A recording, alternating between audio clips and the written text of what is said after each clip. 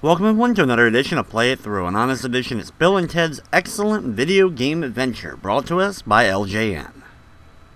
Based on the Bill and Ted films, but even more so the Bill and Ted cartoon, Bill and Ted's Excellent Video Game Adventure has you doing some time traveling, trying to find some historical figures, and getting them restored to their proper place and time.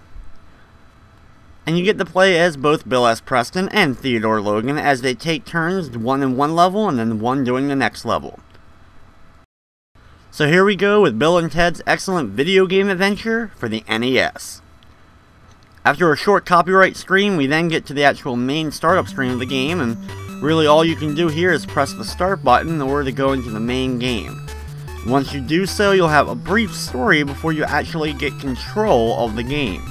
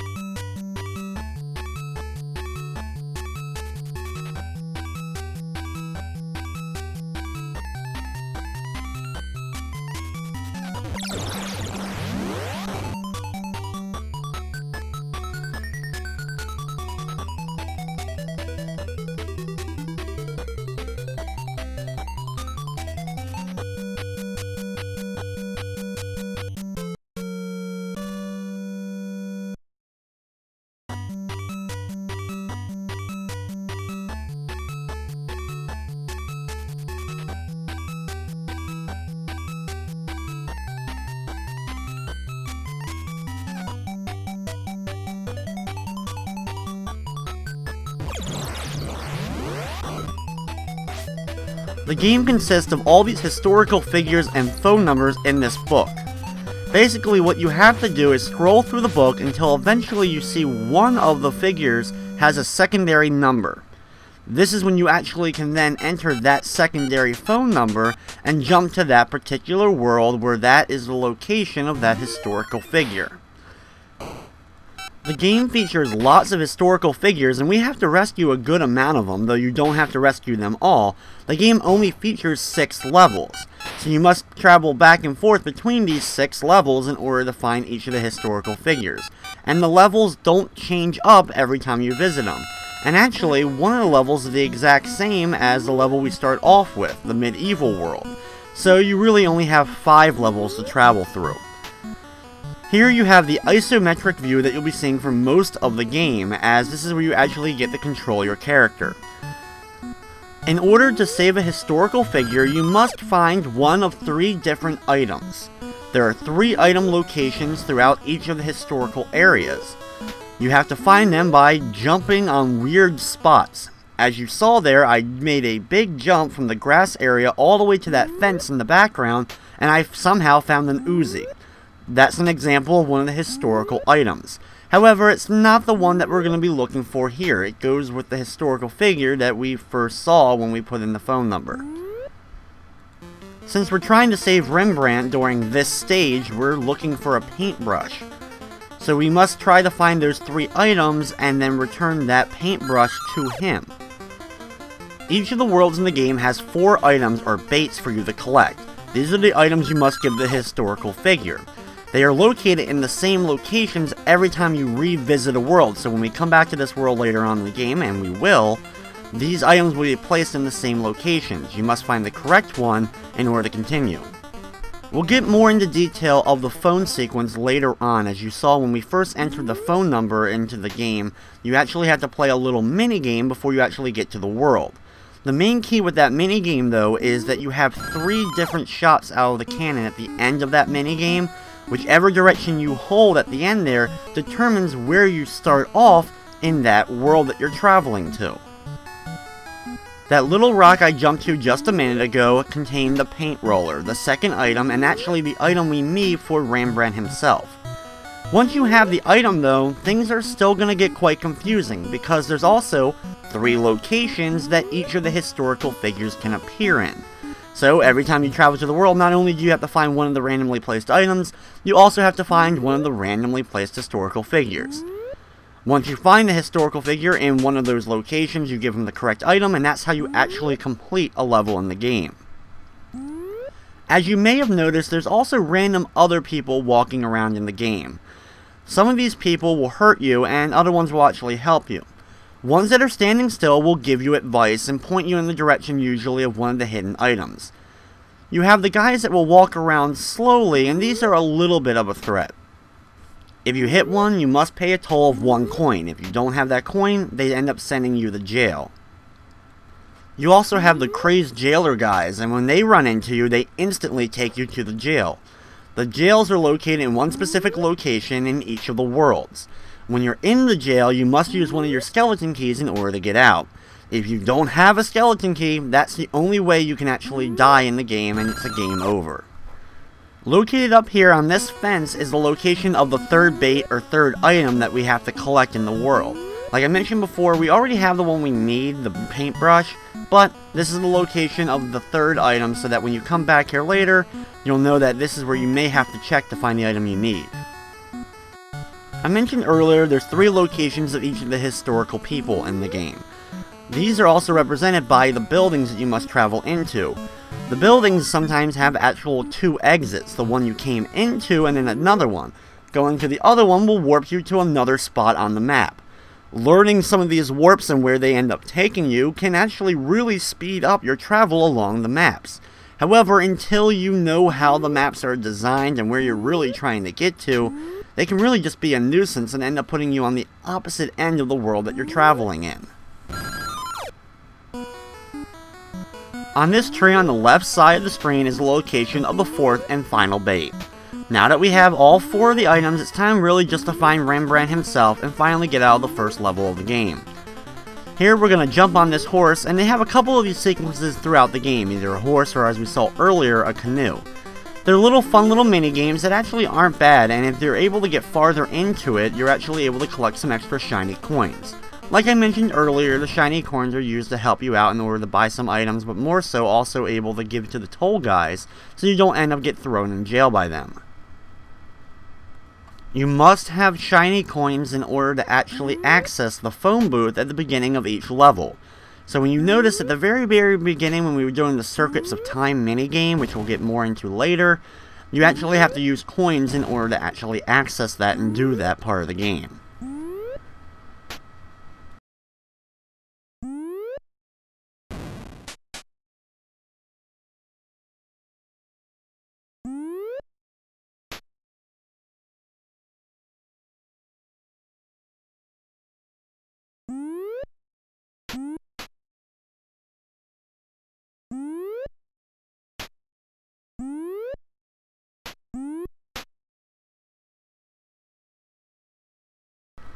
Even after playing the game quite a lot, these maps still really confuse me, and I ended up drawing my own maps to help me out in order to find the locations of each of the items and the locations of the historical figures themselves.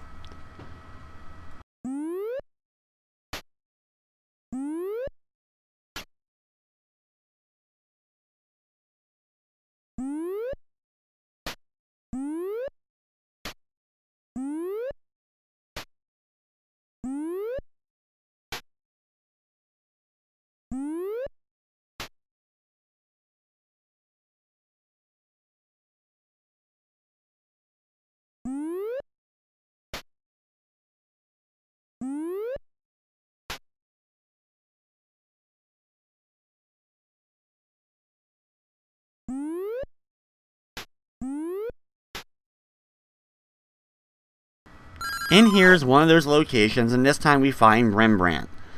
Now we must select the right proper item that we have, which this we're selecting the paint roller. We give it to him and we blast off to the next level. After completing a level though, you must go back to the circuits of time and get back through them in order to get back to the current age. The circuits of time, as you can see, you control this little spinning dial, and you must put in the correct numbers of the phone number in order to make your way across. Really the key here though is just to make sure that you get to the very end of it. After a few seconds of it rotating in the final number, it'll then blast through the circuits themselves and then actually go off screen. After completing a certain amount of levels, which in the first set of levels is only one world apiece, you get a little cutscene with the Wyld Stallyns themselves performing a concert. As we continue more and more into the game, the concert will become much more elaborate as we complete more levels of the game, and this is kind of really your goal of the entire game.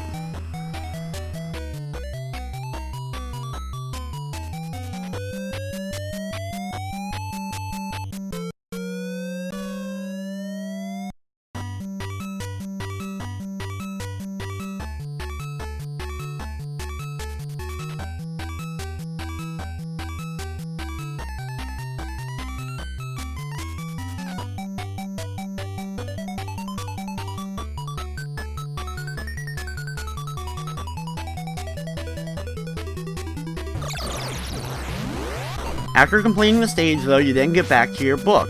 You must then look through the book again in order to find the phone number that actually is glowing orange below the historical figure, and that showcases what level you're going to be traveling to next. The thing is though, these places only have a certain amount of phone numbers. There's only 6 phone numbers really in the game, so that's how you tell what world you're about to be traveling to. This helps you out so that when you make it to the end of the circuits of time, you'll know what arrow to hold in so that you actually travel to the right point in that world you want to go to. Getting the controls down for the circuits of time will take a little bit of effort, and getting your exact timing down sometimes of where you want to send the phone booth itself can definitely be a pain. You have a few skulls laid out throughout the circuits of time, and when you land on one of these skulls, it ends up costing you one of your shiny coins. Here we're going to be traveling to the Wild West era of the game, so I just want to go center. When you want to go just straight, you just hold nothing at the end of the circuits of time to go straight.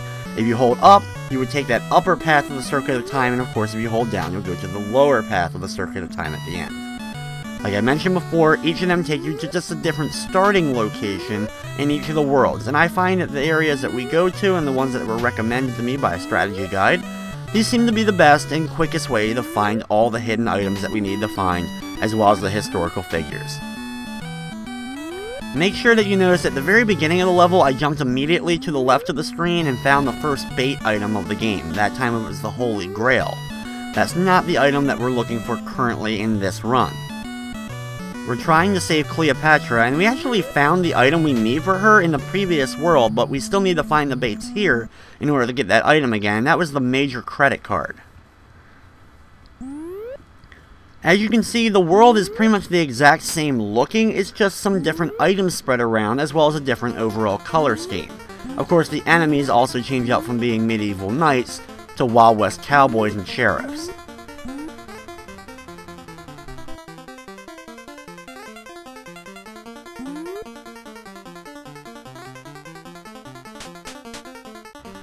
Right after you get knocked off of your horse, be sure to stand up and then jump over to the far left side. You'll be able to hit this TP and grab a bag of money, which is the second bait item that we need in this world. Once I've showed the locations of some of the bait items, I won't be showing the locations of every bait item when I revisit the worlds. After I get that second item, it's actually easiest for me just to get caught by a jailer and use one of my skeleton keys.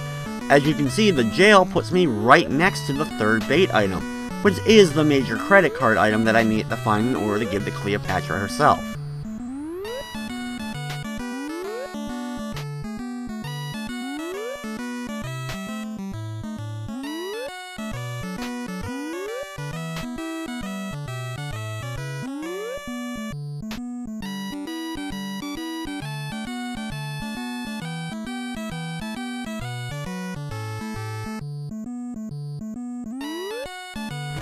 Come down here and then jump in front of this TP, jumping in the exact right spot that you need to, and you'll find the fourth and final bait for this world. The jumping on the items in order to actually collect them is so tricky at times. That's a good idea of why a video like this can be helpful, just so you know the exact spot I landed in order to pick up the item, because I tried sometimes for like a minute or two jumping on the same spots over and over again, and then finally, just by moving a pixel or two over, I was actually able to pick up the item.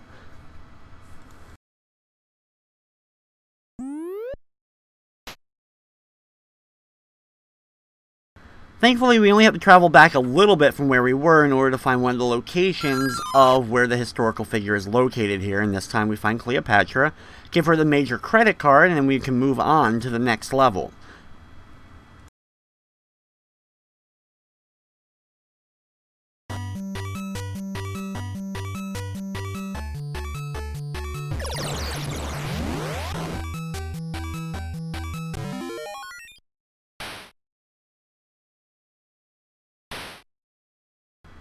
Thankfully, the circuits of time during the very first levels is not difficult at all.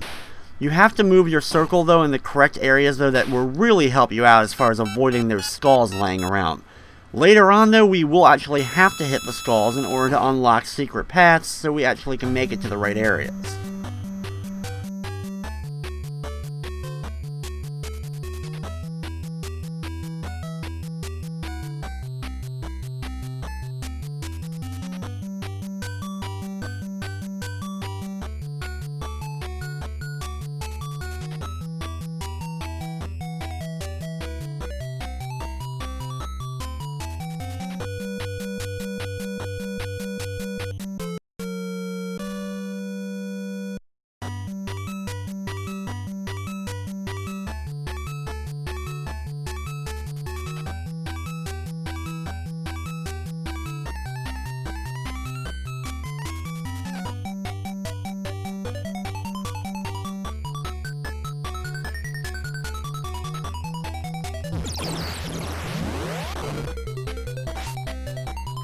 Now we're back to the phone book, scanning through it, trying to find the next phone number that we need. Happens to be Paul Revere. So we enter in the phone number we need, and it's time to head to the circuits of time.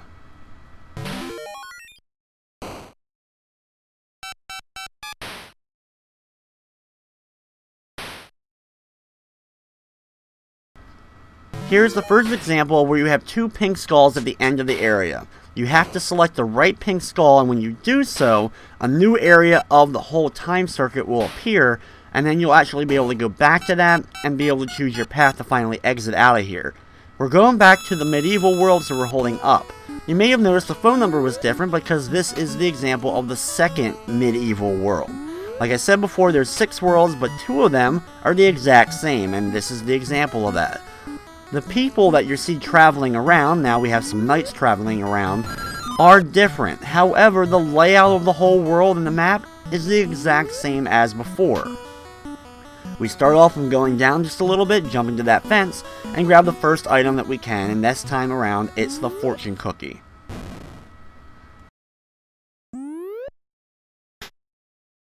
One thing I haven't mentioned yet, and we will be using later on because it can get really tough later on in the game because there seems to be a lot more of the toll guys and jailer guys running around, is you actually have 4 attack type items.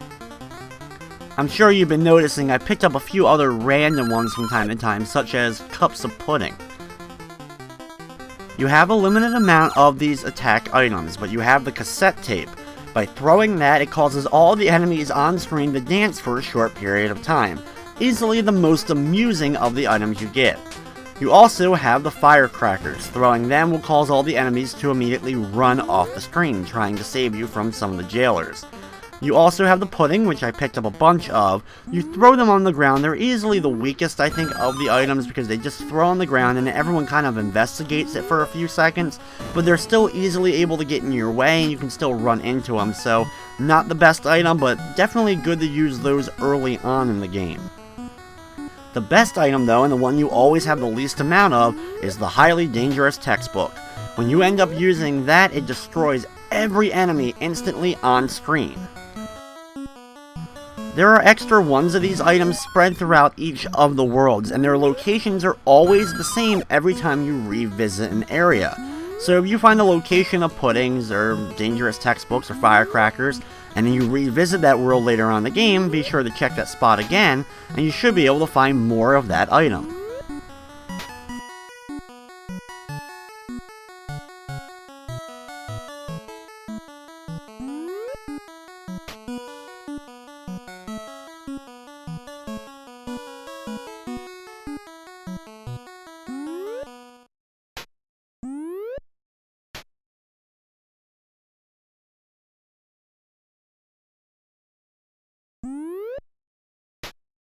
The hardest thing though about revisiting the worlds honestly is even though you know the locations of all the items, it's finding also those same locations where all the historical figures are.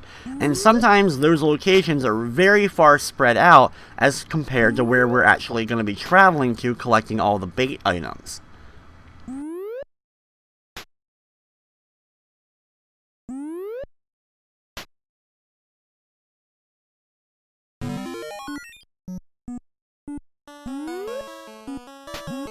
Unfortunately, the historical figure I'm looking for here in the second medieval world is a little bit out of the way, so I have to travel a lot of just walking and avoiding enemies as much as possible in order to find them.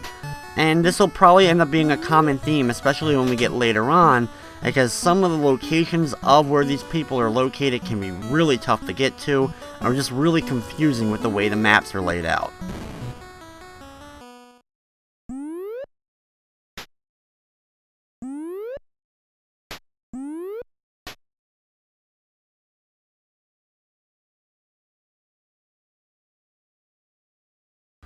Here is the location of one of the historical figures, and this time we actually find Paul Revere.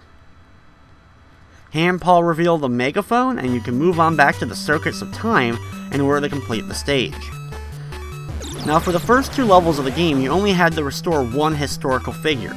However, now that we're actually in these third and fourth levels of the game, you actually have to save 2 historical figures per level, so 2 for level 3 and 2 for level 4. It then jumps up to 3 for level 5 and 3 for level 6. It's when we start to get to the 3 in each of the levels that I really find the game starts to become a major grind, as I pretty much have seen all the worlds by then, have collected every item at least one time, and I just end up really kind of just wanting to get the game over with at that point. But we still have a little bit of ways before we get to there. We go back to the phone book here, looking through, and now we're going to be going to save Marilyn Monroe.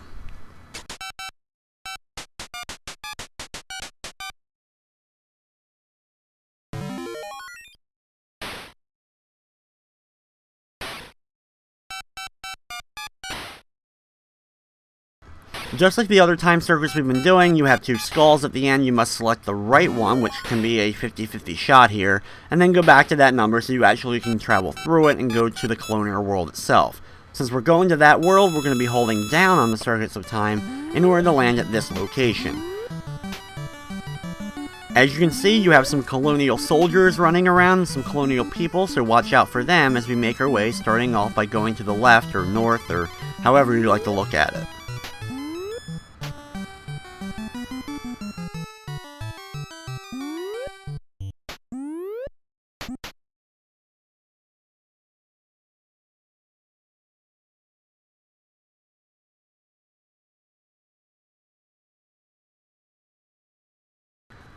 Located down here in this bush down to the bottom left corner, which can be a little bit tricky to actually see and jump to, we find the first of the bait items.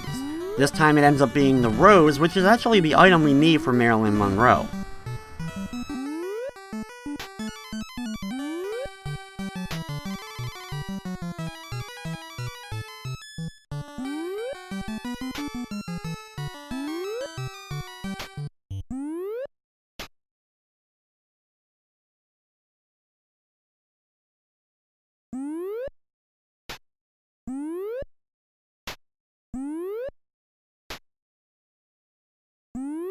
When playing the game for the first time, take note of any open house you see.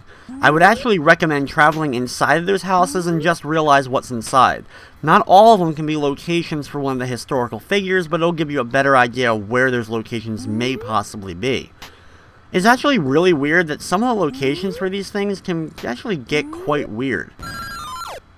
Jump over here and be sure to jump up to this fence, and you end up finding the next item, which ends up being a lawn chair. Probably one of the weirder of the items you end up finding as bait items. One thing you may find in one of these buildings is a house that has either Bill or Ted inside of it. And it's actually just them hanging out. They really don't know why they're there. You have no real help from them by talking to them. It's just kind of a weird thing that I guess with multiple time travels that they're just kind of hanging out together. You also have some little mini things you can do with some things to help you find some of the items or locations by doing some dialogue choices with certain people in each of the worlds, usually corresponding to what type of era you're currently in.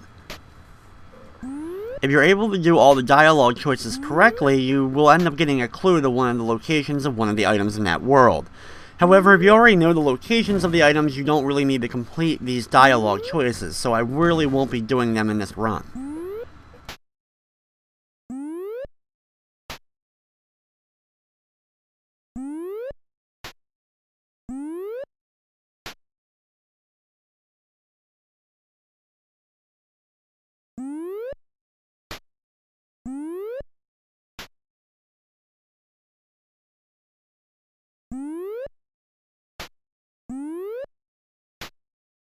As you've already noticed, sometimes you may have to walk for a very long period of time on the screen before you're actually able to get to the location of another item or one of the buildings.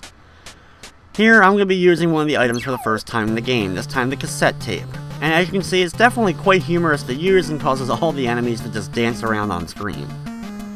The music actually continues to play for a period of time, and you actually, for that time, any enemy that ends up appearing will also be dancing, but it doesn't last very long, and once it goes away, all the enemies just continue moving around like normal.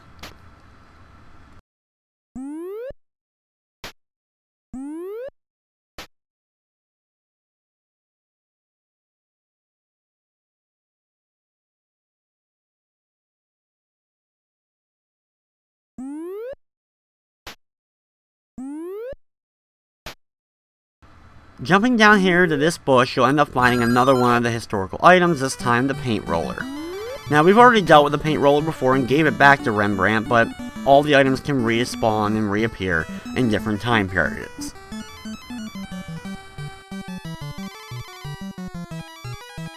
If you're following the video to try to help your way through each of the maps, I must apologize that sometimes my paths aren't the exact quickest through each of the worlds. I had a hard time at points trying to find out all the locations of all the items, and easily the fastest route to get to all of them, so sometimes I just have to wander around for a long time before I'm finally able to get to that next item. So just take some of the paths I take with a grain of salt.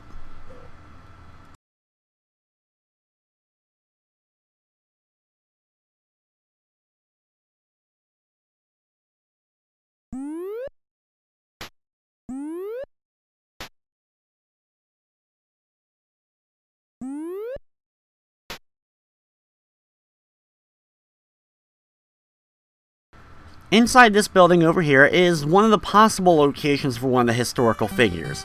Unfortunately, the one we need is not here, so we'll just back out and continue along our path.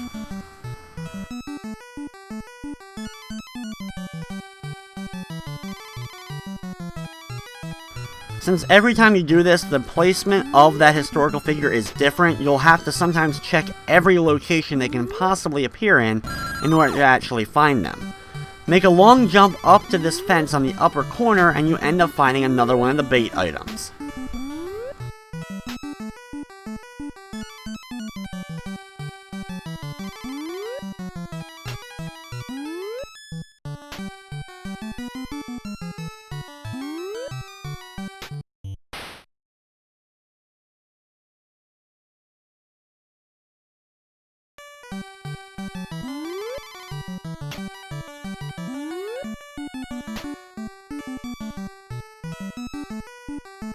Unfortunately, no historical figure located in this building, so we must continue traveling here.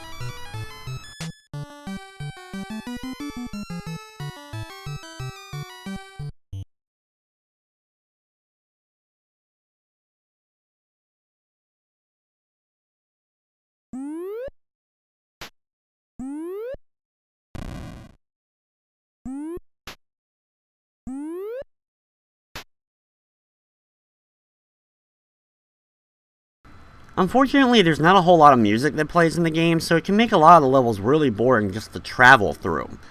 When we're traveling up this path, you'll end up finding one of those canoes. Just like before with the horses, traveling through the water really quickly to do your best to avoid all the rocks, and if you see anything bubbling, try to run into it, because it contains one of the weapon items that you can use.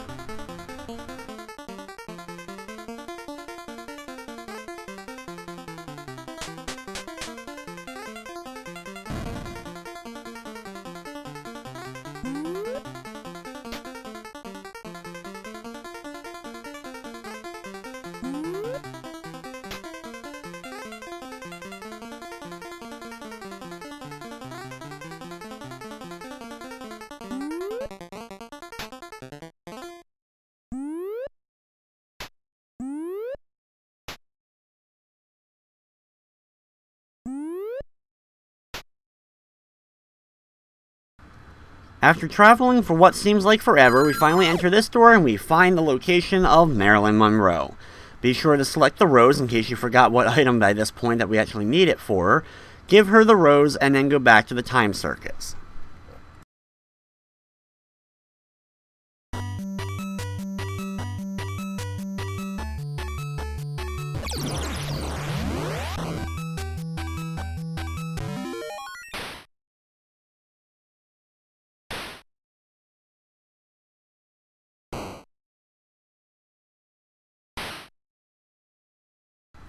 Since this is the second historical figure we saved in level 3, we now actually get another little cutscene with the Wyld Stallyns themselves.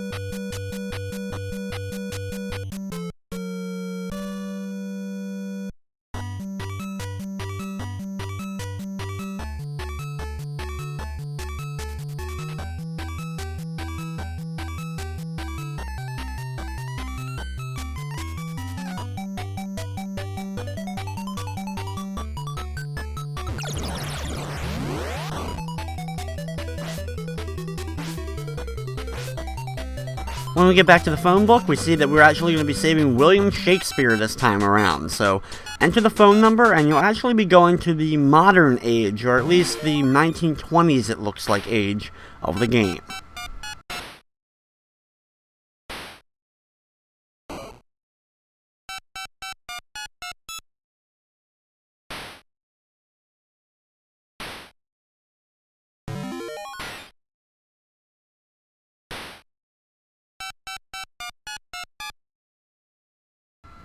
When you're able to make it to the end, the best place to go here is the up path, so hold up at the very end of the Circuits of Time.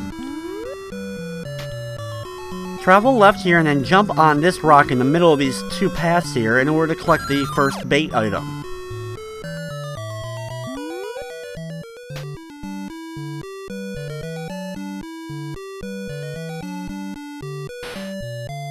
After you actually find that first bait item though, actually get caught by one of the jailers. Once you're in jail, exit out and then start heading to the south. This is the point in the game where it actually has a lot more jailers on screen at once, so it can be trickier to actually dodge and avoid them. So make sure you have some of your items and weapons available to you to help you out.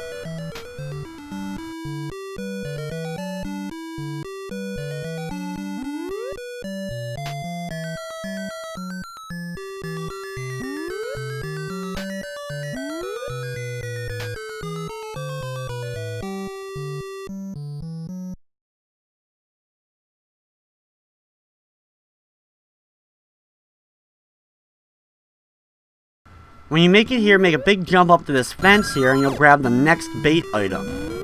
Once you have it, jump back down to the past, you actually can continue on. The jumping in the game, as I really haven't talked about too much, is based on a momentum system, so the more you're walking, the bigger of a jump you're going to possibly be able to do.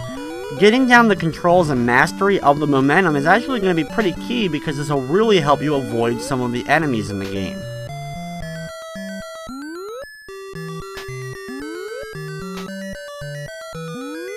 I always found it annoying in the game that when you land in the grass areas you end up falling down, but you may have noticed you actually can use this to your advantage as the enemies in the game can't travel onto that grassy areas, and that when you jump to them you'll be able to actually stay on them and avoid the enemy altogether.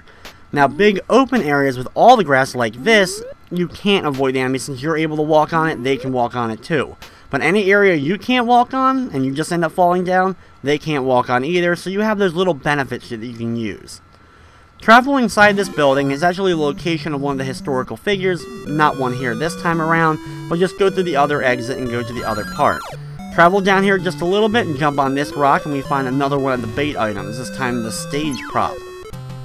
With all these jailers on screen, I'll once again use one of my cassette tapes and cause them all to start dancing around, and I'll continue traveling down to the right.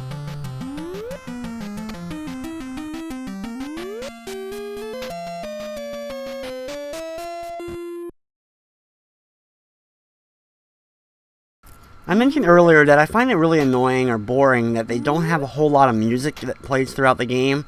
The music that does play plays for a short amount of time and then ends up stopping, and since you're traveling so much in these levels, the music ends up stopping way before you're actually able to get through a particular stage. Though I do find it cool and give credit for the fact that they actually used popular music and used some 8-bit arranged versions of them throughout each of the levels, such as Scarborough Fair, as we've heard, and Deep Purple's Smoke on the Water, which will be coming up later on when we make it to the Ancient World.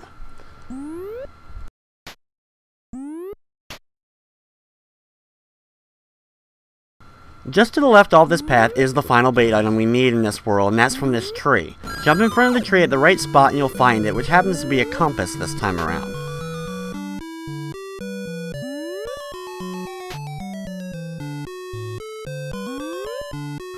Now that we have all the items, it's time once again to hunt down the actual historical figure, this time around being William Shakespeare, give him his items so we can move on to the next area.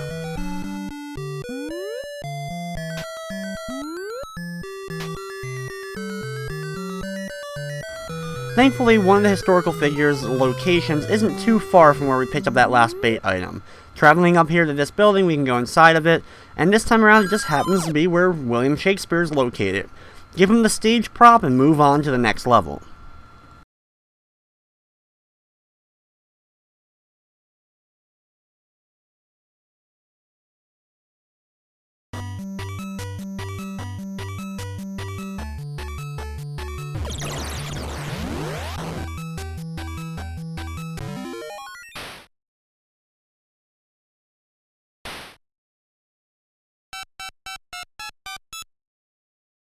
Be very careful when you make it to the end here that there's actually 4 skulls at the same time.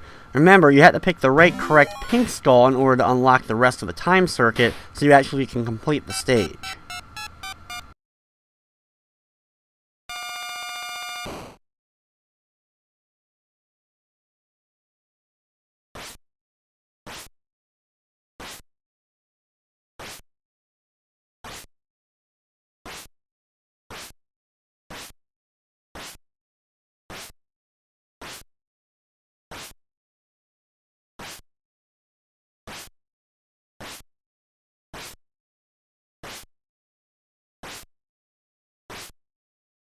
We're going to be saving King Arthur this time around, and he actually is going to be located in the Ancient World, the only level we haven't traveled to yet in the game.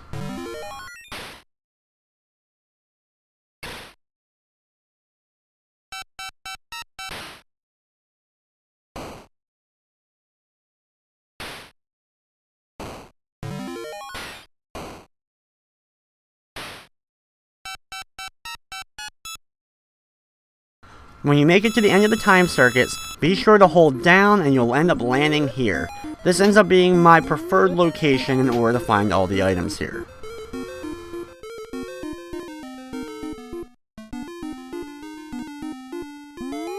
Start off by traveling down here and jumping to this rock and you end up finding the first of the bait items.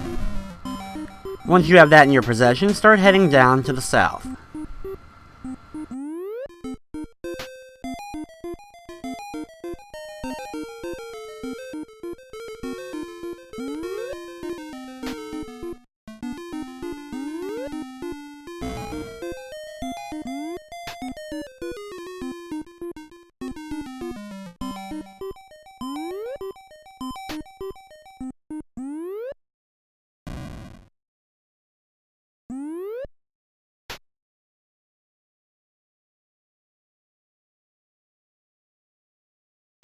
You're going to have to travel a very long way down south here to the next actual branching path.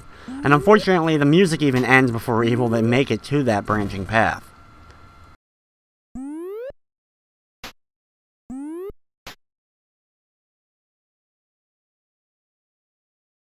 When you make it to the branching paths, instead of continuing to the south, head off to the left side.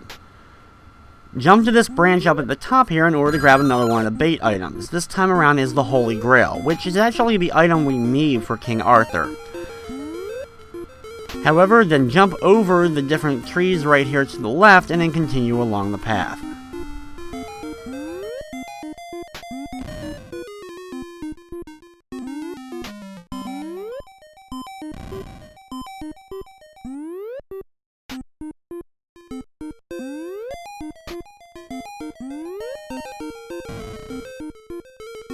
It should be interesting to note that this game actually came out in August of 1991, which is actually just a month or so after the second film was released. So the game is really actually based off the first film, as well as the cartoon, which ended up coming out in 1990. So the game was actually originally a continuation of the story from the first film, having you traveling more throughout history, saving historical figures and all, but since there was actually the cartoon and the sequel film, you can really kind of just throw this game kind of out completely, and it really doesn't have to be a part of the overall story of Bill and Ted.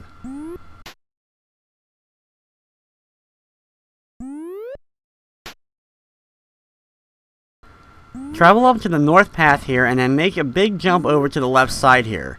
You'll have to land in the exact right spot that it wants you to, but if you're able to, you'll find the next bait item. This time we end up finding a headstone.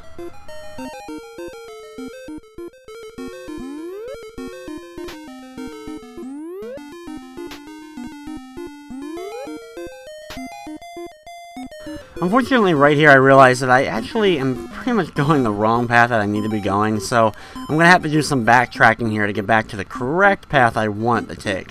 Just unfortunately one of those many mistakes that happens when the world kind of pretty much looks the same no matter where you're standing in it.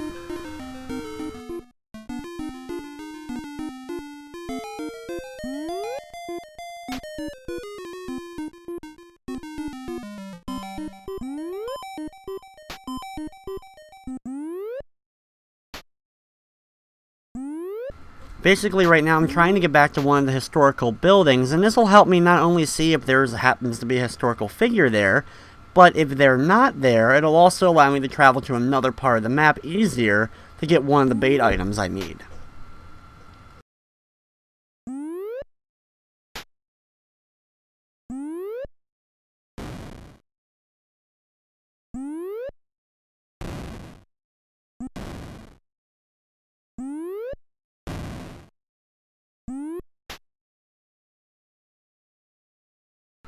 Here's one of those locations of one of the historical figures. Unfortunately not one here, but we're going to travel through the door here and end up going to the next area, which when we do so, right to the left of that is a palm tree we can jump onto for another one of the bait items.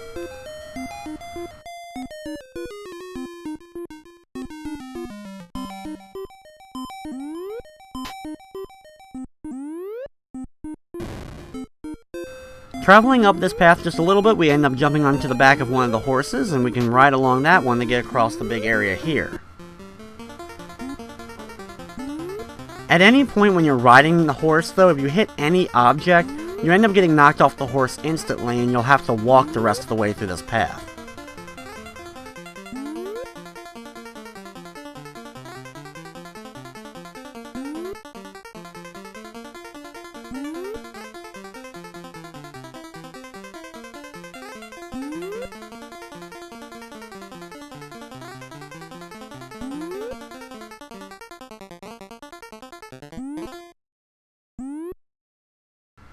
It's actually interesting that I end up passing one of the rooms I need to enter in, so I'm just going to get hit by this item as soon as I can and get knocked off right before the end of the path, so I only have to backtrack a tiny bit to get back to the building I need.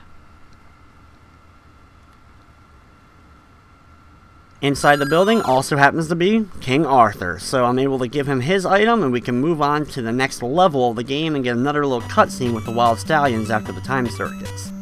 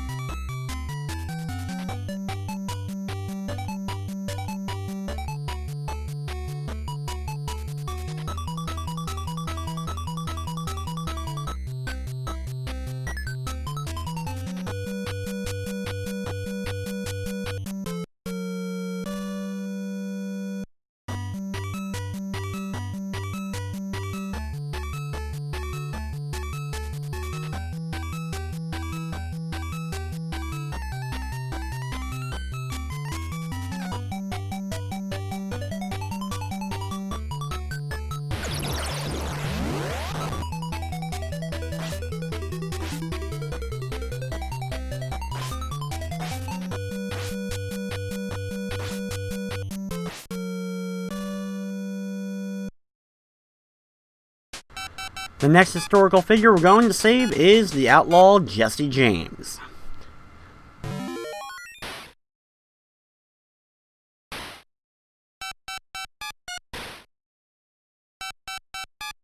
We're traveling to the second medieval world once again, and so when you make it to the end of the time circuits, be sure to hit up on the D-pad so you end up traveling to the same spot we've been going to for all the other previous medieval worlds. We've now seen every world in the game though, and this is where the game really starts to get a little bit monotonous and boring. Since we've seen every world already and already traveled through them, there's no new worlds to explore. So it's really kind of just knowing where you have to go in each world and trying to get through them as quickly as possible, grab the items you need, and then get the heck out as fast as possible so you can move on to the next level. Start off by going south just again, jump to the fence, and grab the next historical bait item. It may look quite boring and I'll very much be running the same path through each one of the levels from here on out, but unfortunately, since I didn't see all the historical buildings, we may have to travel a little bit farther in each world than we did before to find some of the extra buildings I didn't go into to maybe find that historical figure in that world.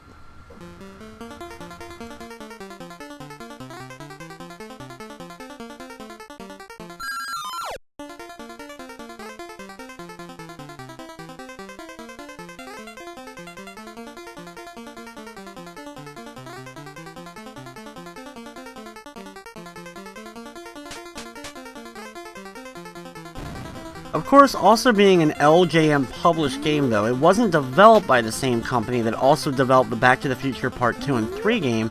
There's a lot of similarities, mainly of course the time traveling aspect, which makes sense since both film franchises were time traveling.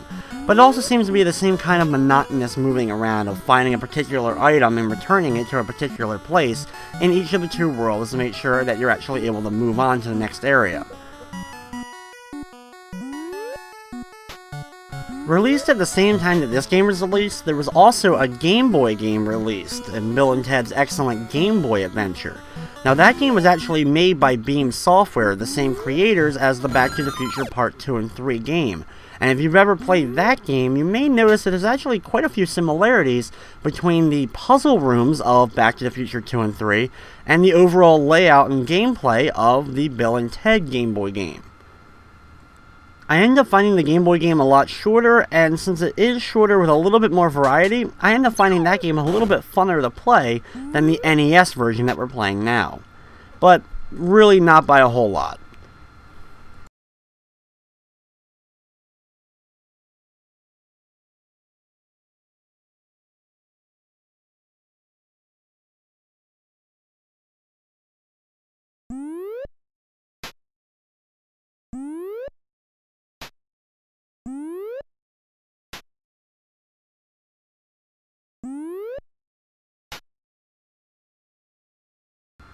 Since we have all the items, we now have to actually find the location of the historical figure, and to do so, we're going to have to travel quite a lot in the medieval area that we haven't really traveled to throughout the rest of the game in order to actually locate them.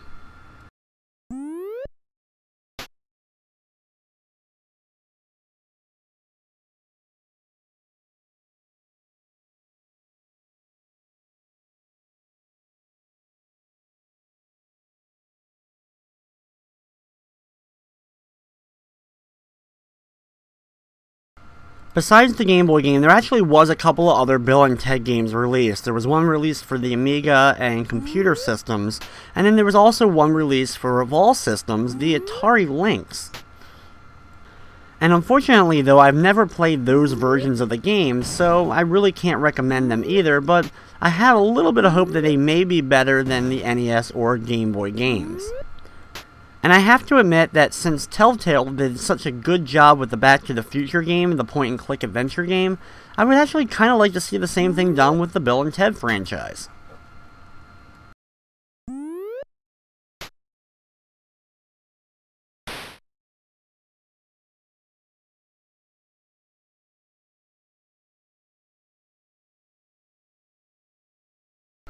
Inside this room is Miss Fifi, and she appears in other random worlds throughout the game, so I figured I'd show one of her rooms throughout the run. And basically, she works like those other NPCs that I mentioned earlier, where you can have dialogue sequences with them, and if you choose the right paths, you can end up getting a hint or two about locations of items in that particular world.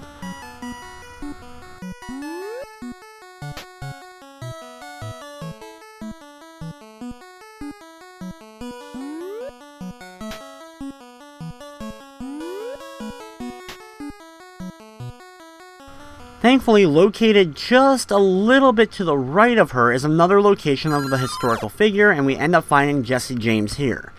We give him his correct item, which happens to be the Uzi, and we go back to the time circuits.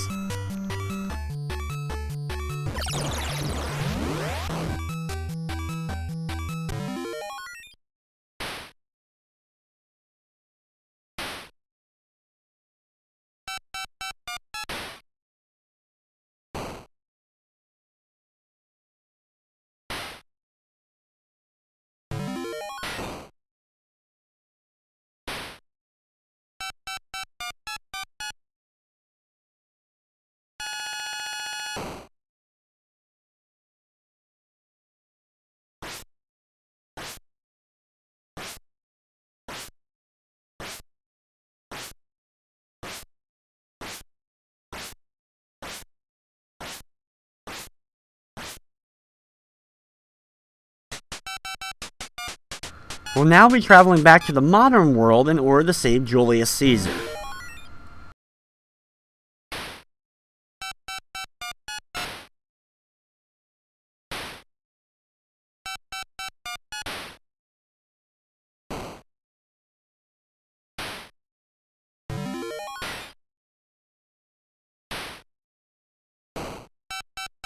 Be sure at the end of the time circuits you hold the up button so you can land in the same place we landed the last time we came here. Just a little bit north or to the left, you'll end up finding that rock between the two paths. Jumping on it will give us our first bait item this time around. And just like before, we're going to get captured by one of these jailers real fast so we can get to another part of the map. Always be careful when you're doing the jailing sequences or being hit by the toll people that you have enough coins for the time booths, as well as you also have enough skeleton keys so you can escape so you don't end up getting a game over. You wouldn't want to make it to near the end of the game and end up getting a game over near the very end. In case you are wondering, there is no save feature, but there is a password system, and the password will actually begin you at the beginning of a level, so the beginning of a set of worlds you can start off at. There are 6 total levels like I mentioned earlier, and you have to save 1 historical figure in level 1 and 2, 2 in levels 3 and 4, and then of course 3 in levels 5 and 6. Unfortunately, with the passwords though, they only give you to the beginning of the level, so you can't like save 2 people in level 5 and then use the password and come back and only have to save 1 person. You'll have to save 3 people again in order to actually advance to level 6 at that point.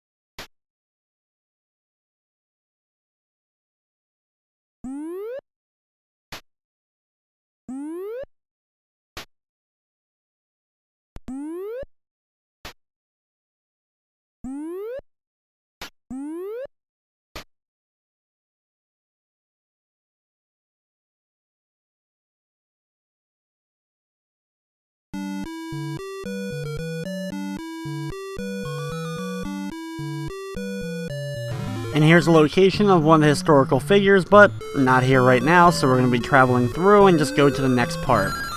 We can jump over to the rock and once again get another one of the bait items. Since we're saving Julius Caesar, we're going to need the salad dressing item in order to actually get the level completed.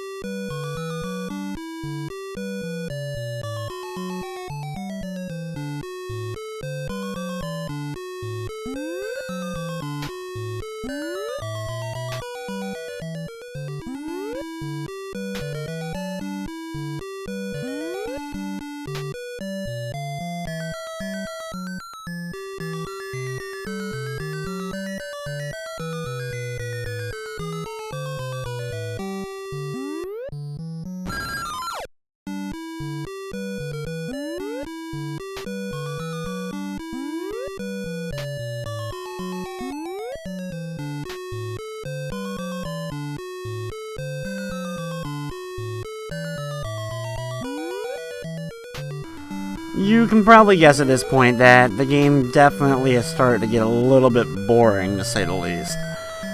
Traveling to these levels already for like the second time, and then eventually probably 3 times total before I'm actually able to finish the game, really starts to wear on you as you're trying to make it through and actually get the ending to the game. I really do feel maybe if they cut out levels 5 and 6 and really only have 4 levels of saving people, it really kind of would have helped the game a lot and made it a little bit less monotonous and boring overall.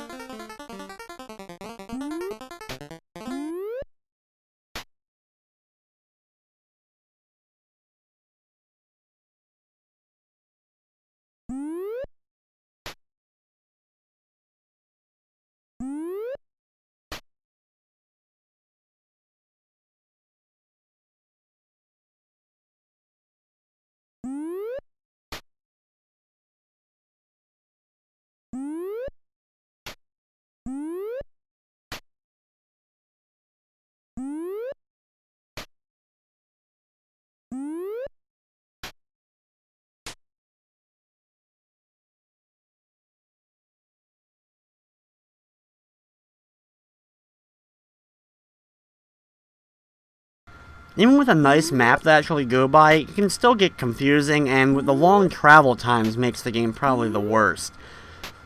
Even though I already will have some of the items I need most of the time, just trying to find that historical figure in later levels just seems to always take forever, as they always seem to be the last place I check.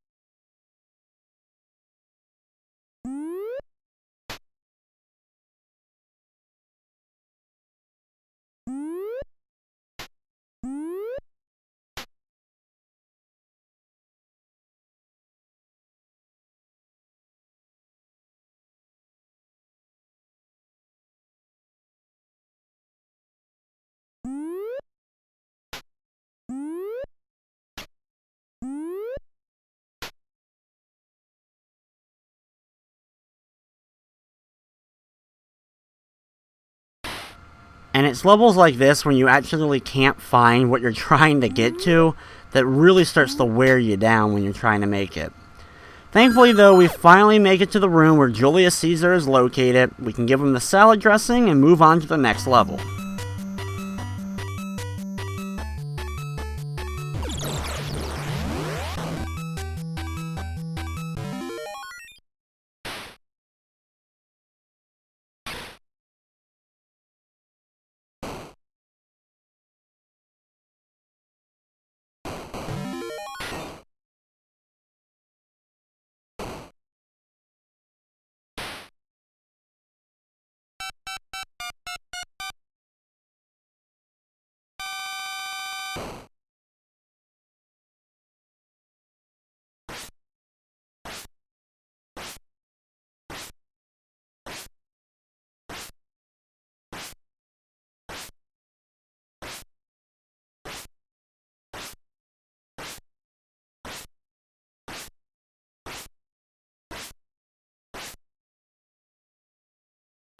Next up, we're going to be saving Elvis.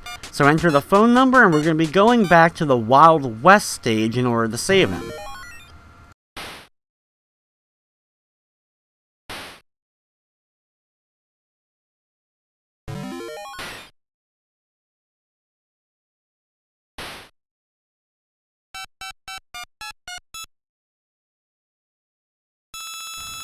Be sure when you make it to the end that you don't press any buttons so that you go straight and end up landing in this area.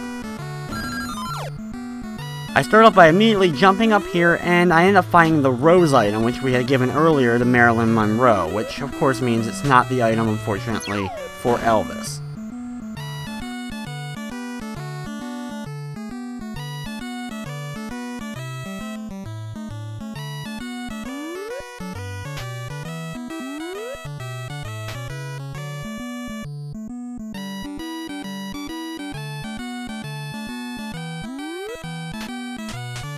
Here I'm able to find an extra few cans of pudding to help me out as I'm traveling through the Wild West area.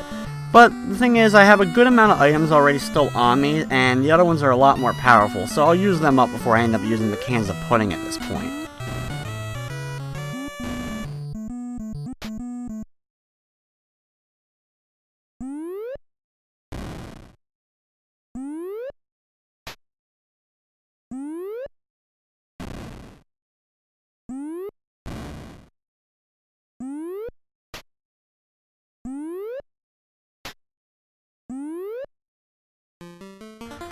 Jump on the horseback here and ride this along, watching out for all the items, cactuses, as well as the tumbleweeds, so that you can make it to the end and get a few extra coins. Probably at this point in the game, you may be starting to run a little bit low on your coins for the actual time circuits, so be sure to pick up any extra ones you can to help you out for the last few levels.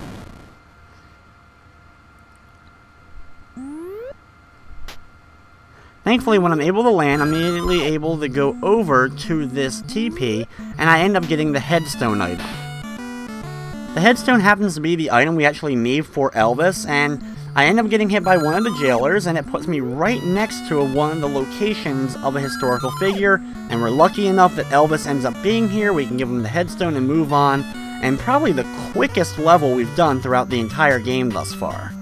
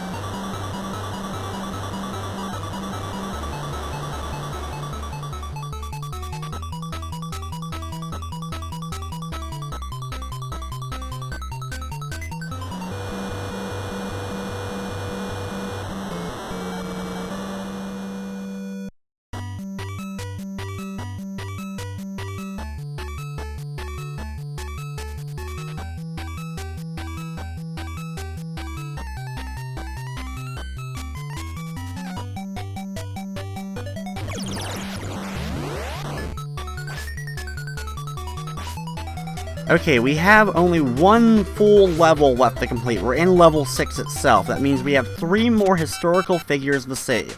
Starting off first with, we're going to be saving Christopher Columbus, and he ends up going to the ancient world.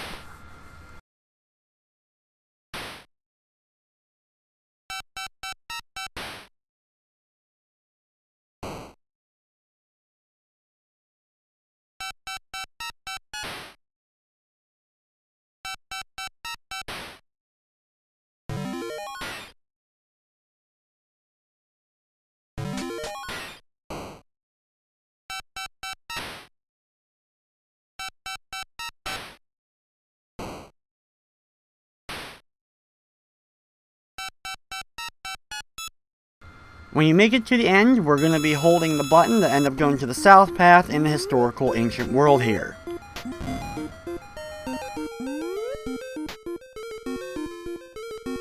Thankfully, I have a really decent path of getting through the ancient world, so as long as I can locate the item for him relatively quickly, I shouldn't be stuck here for too long.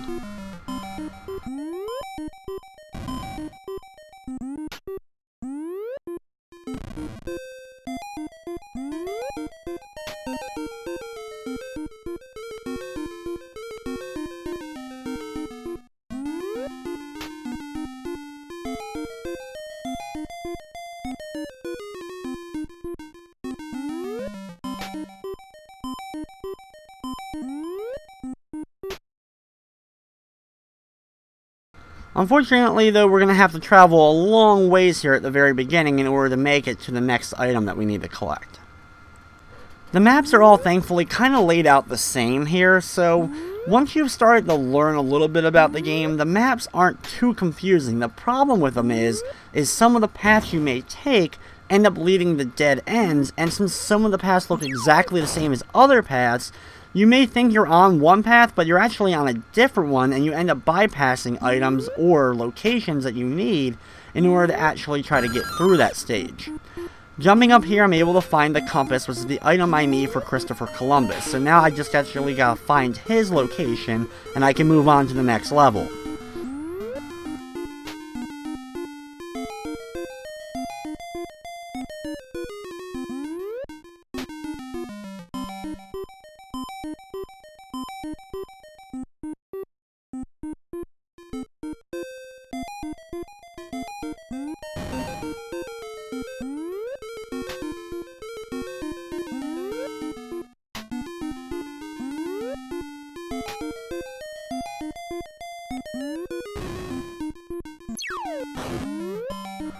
Thankfully, I can stop by here and enter into this house right here, and there is Christopher Columbus. I can give him the compass item that we found and move on to the next level, and we have only 2 more historical figures to save in the game.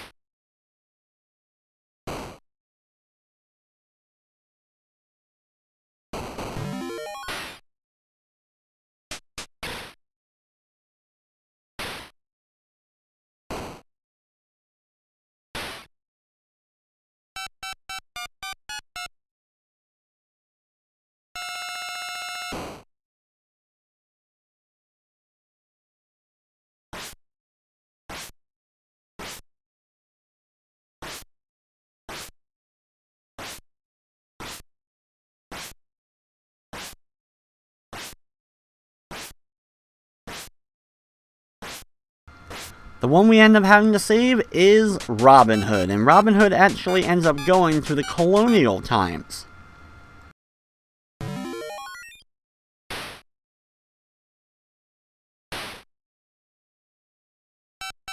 We've seen Robin Hood's item quite a few times throughout the game, and his is the bag of money, in case you didn't guess. Just be very careful at the end here, though, of all the skulls. As you can see in the last set of levels, there's a lot of skulls near the end of the time circuits.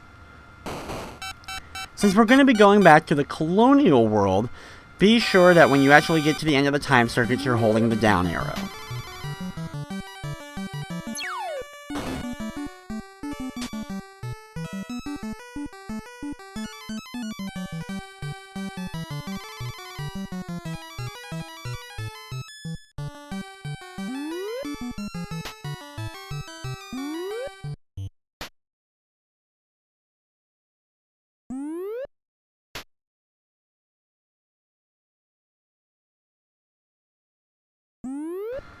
Even though we already know what item we need, and that is the bag of money for Robin Hood, we still may have to travel to all the bait locations until we're actually able to locate the bag of money items, so it still may take a while just to get all the items. Along the way though, if you see any of the buildings just like we've been doing, make sure that you check inside of them to see that there's a historical figure there, because if we end up finding him located in there, at least we can mark it down where he's already located so that when we find the bag of money, we can come back to him easily. But of course, usually with luck being a major factor here, we'll probably have to get all the item locations and then come back and eventually travel around the map a few times and finally locate Robin Hood himself.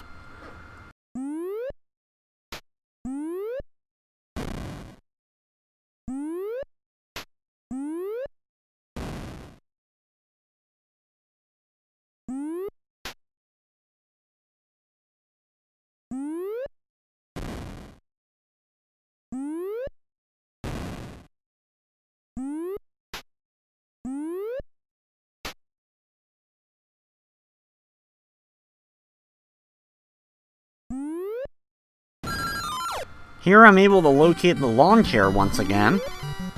In case you're wondering, the lawn chair ends up going to Sitting Bull. and that's just in case we don't end up getting him, because like I said before, there actually ends up being more historical figures than you actually have to save, but since they're randomly placed every time you replay the game, you may end up getting Sitting Bull as actually your very first person, where I may not actually get him at all throughout the entire game.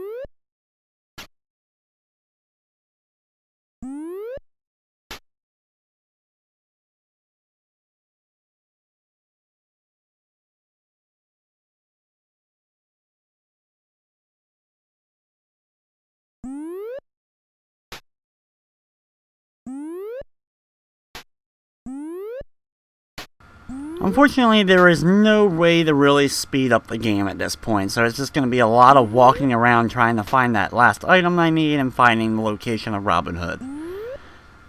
You can see that some levels can go really quickly, like the previous ones have really gone, but then you get to one where you can't necessarily find the item you need or the location of the historical figure real quickly, and it can take a really, really long time. Stopping by here, I'm able to find the Book of Lawyer Stuff, which actually goes to Al Capone.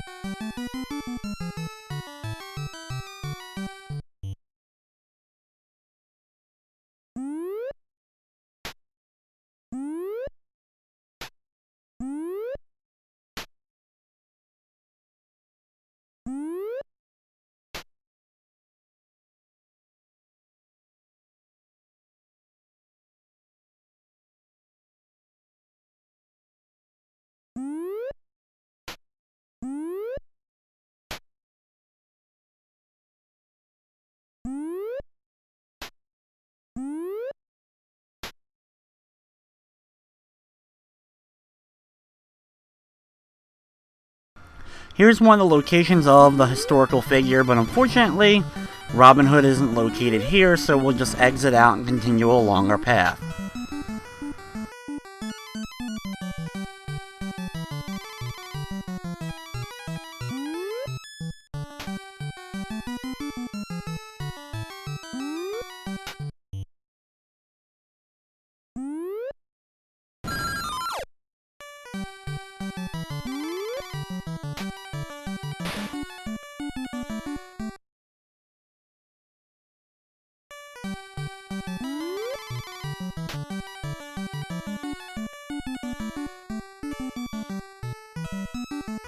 Stopping by here, we once again have another location, and unfortunately he's not here either, so we're just going to exit out and continue along the path once again. It can always get really frustrating when you finally find the location or possible location of one of these historical figures, and they end up not being there.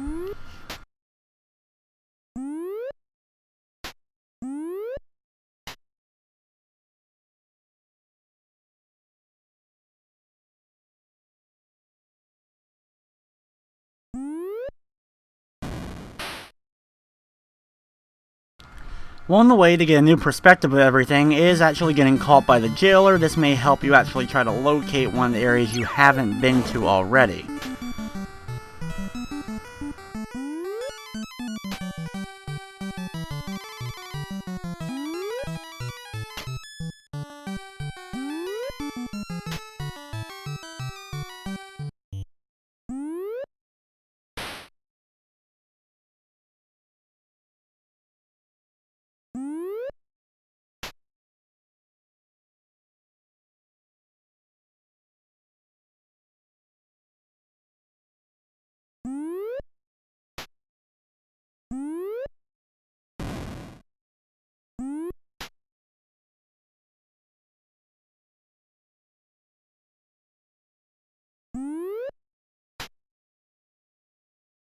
Here, traveling in here, another location. Unfortunately, though, not here, so we're just going to travel through the other exit here, though, so that we make it to another part of the map.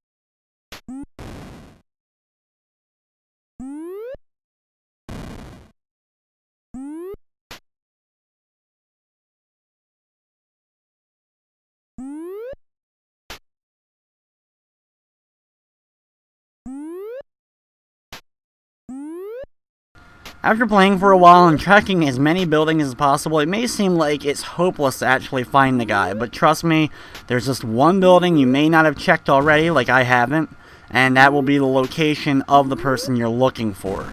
And trust me, when you actually do find them, it actually kind of is a big relief, and you actually do feel good about finding them, at least I do.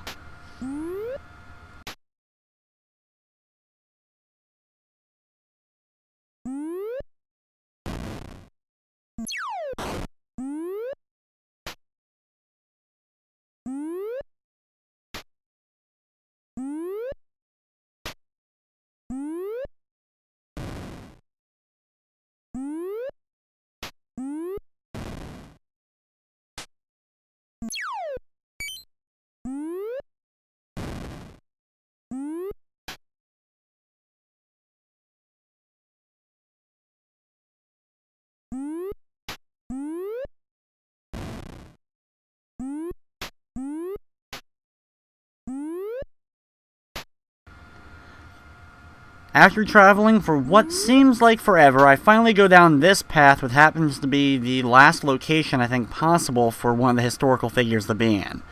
Entering inside this building, I finally find Robin Hood.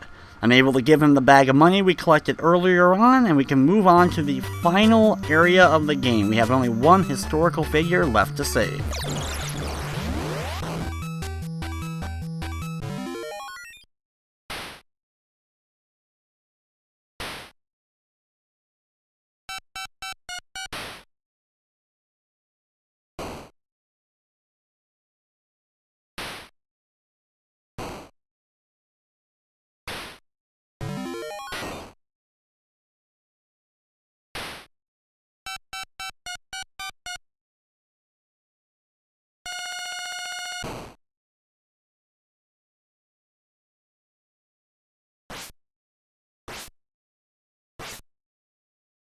And the last but not least, it ends up being George Washington, and he ends up actually being located in modern times.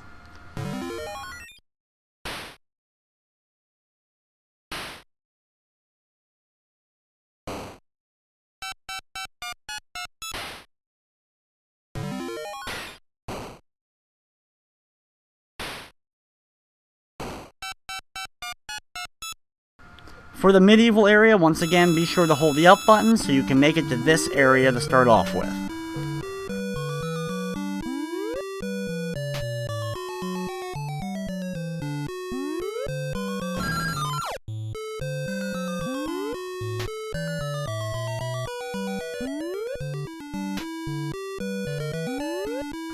Since George Washington famously had a set of wooden teeth, we're actually looking for a pair of teeth, or a pair of choppers for George Washington. Hopefully we're able to find and locate the item quickly and can also locate him without relatively too much of a headache.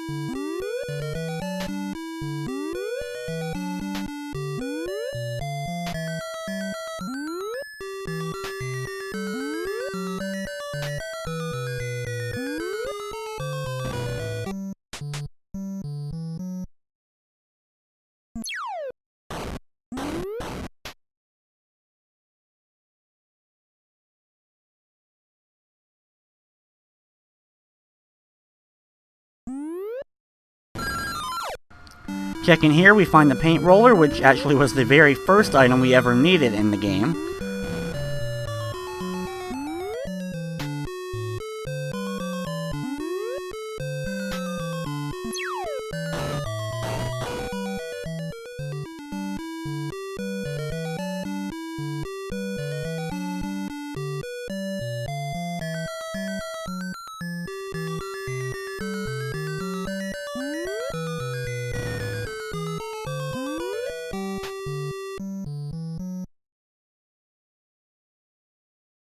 At this point though, you're probably going to be running low on items, so be very careful, of course, that you don't end up getting nabbed by one of the jailers, because you don't want to end up getting a game over during the very final area of the whole game.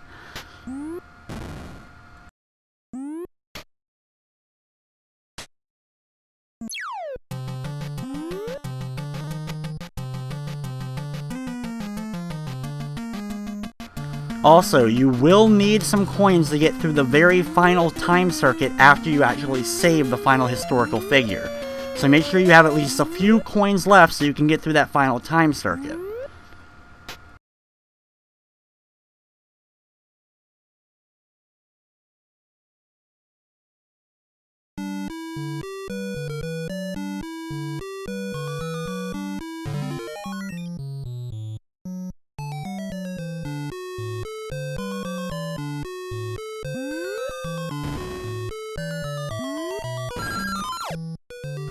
Here we're able to locate the pair of choppers, which ends up being the last bait item we need in the game. So now all we need to do is find George Washington himself.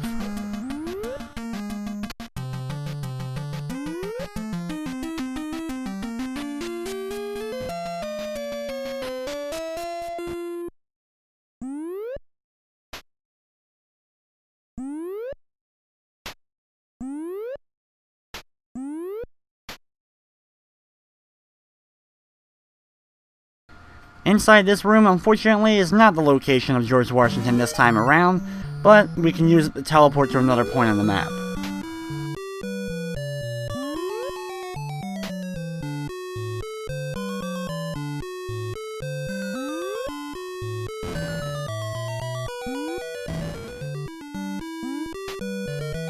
I have a good idea, at least thankfully, on possible locations of the historical figure throughout this map, so I'm going to start heading towards that now. We'll have to travel up here for a good amount of distance in order to actually find that location, though.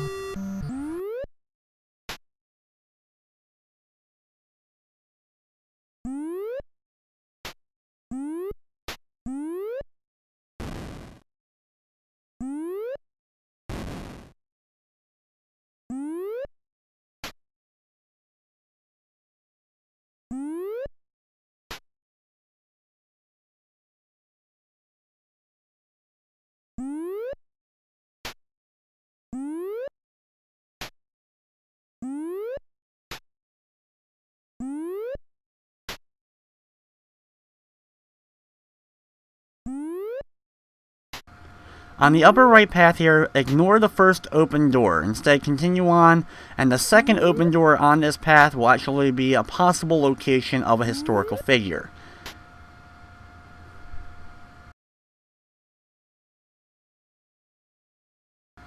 Enter inside the building, and we're just lucky enough that this ends up being the location of George Washington.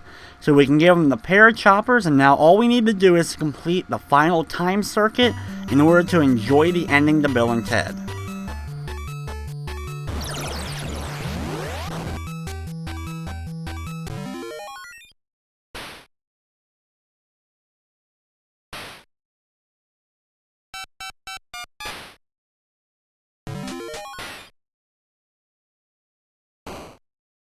Be very careful since we only have a couple of coins left at this point in the game, so we have to make sure that we choose the right one here.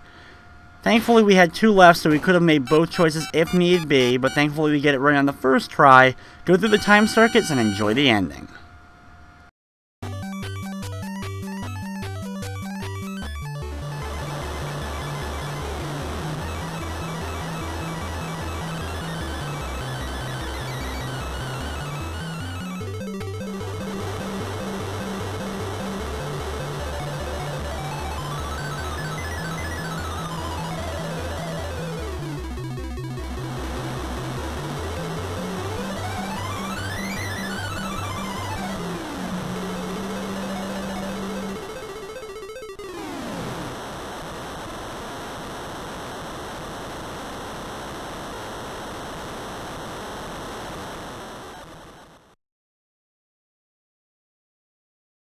So after the final concert scene, now with all the crowd there, you have some beach balls going, all the musicians there as well.